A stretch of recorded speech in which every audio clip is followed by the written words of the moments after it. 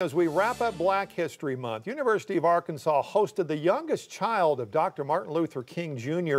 as part of its Distinguished Lecture Series. A very special guest tonight. 5 News reporter Lauren Spencer was there and learned how Bernice King is advancing her father's legacy.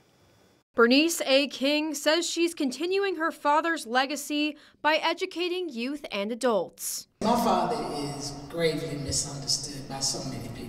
Discussing her father's famous quotes. I dreamed that my children one day live in a nation where they will not be judged by the color of skin, but by the content of their character, not realizing that when my father made that declaration, that was the hopeful part, the part that he's saying he's hoping after we eradicate racism. She says she teaches nonviolent principles and strategies, which she calls Nonviolence 360, as a love-centered way of thinking, speaking, acting, and engaging. There are people who feel that if they just embrace one aspect of Dr. King, they're safe, and that's not the case. And if she could write school curriculum about her father, she says listen to one another. I probably would start from a blank sheet of paper.